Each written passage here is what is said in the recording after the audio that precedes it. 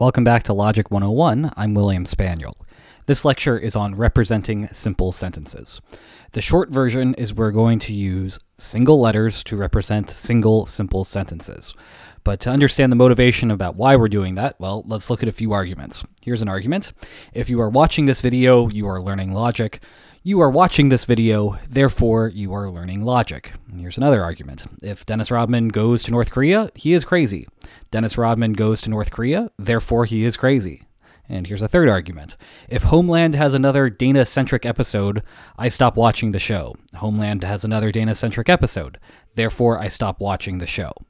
You'll notice that there's a common theme among all three of those examples.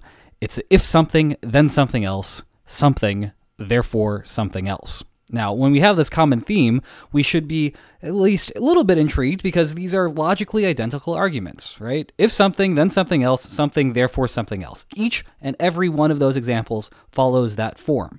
So you might ask yourself then, why should we consider each of those individually when we could consider them all together at once? And the answer is that we shouldn't. We should be looking at them all at once and not looking at them individually. And the reason is, I think, clear. It's that this is more efficient. And it's the same reason why in algebra, you don't continually use numbers. You learn how to get used to playing with variables so you can solve for a whole class of outcomes in one fell swoop rather than looking at each and every single possibility. You can just replace it with X and Y, and suddenly you're looking at a whole bunch of different cases all at once. That's why we use algebra, and that's why we're going to switch over from using simple sentences in full-length words and reduce them down to just single letters.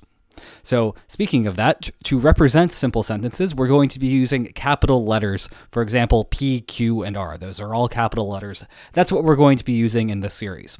I'm going to make a note here that in other logic texts or other logic classrooms, perhaps a professor that you have might represent simple sentences with lowercase letters. This is just something that other people do differently. I'm going to try to point out these differences whenever they come up throughout this course.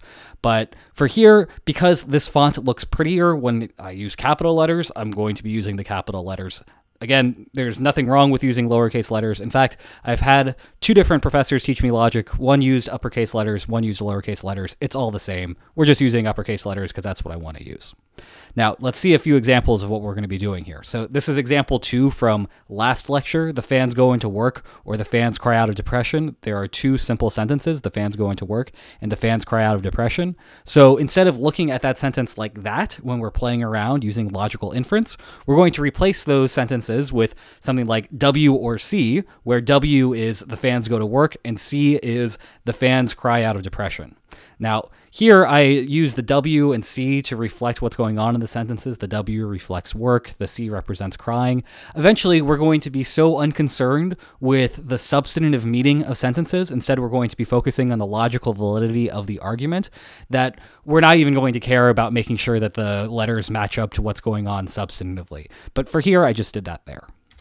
Example 6 from last lecture. If I'm hungry and I do not have concern for my health, then I eat In-N-Out. 3 simple sentences. I am hungry, I have concern for my health, and I eat In-N-Out. We can replace all of that bulky lettering with just if H and not C, then E, where H is I am hungry, C is I have concern for my health, and E is I eat In-N-Out. There are tons of benefits, but to summarize, the two most important benefits to doing things this way is that, one, it shows the similarities between two substantively different arguments. That's what we looked at with the motivation at the beginning of this lecture. And secondly, these things are just much, much easier to work with, these single letters, rather than having those big, long sentences. Imagine trying to prove logical validity using big, long sentences and having to copy out all of that sentence every single time. It's going to be very frustrating if we do it that way, much more efficient if we do it this way. So we're done with understanding how to represent simple sentences. And in the next lecture, instead of having something like if H and not C, then E, we're going to start learning how to use logical operators and logical connectors like if-then statements, and statements, or statements, and negations like not. For example, not C. So, not C. That sounds kind of wrong. Well, anyway, that's wrapping up this video, and we will take care of the negation and hopefully not say not see anymore throughout this course.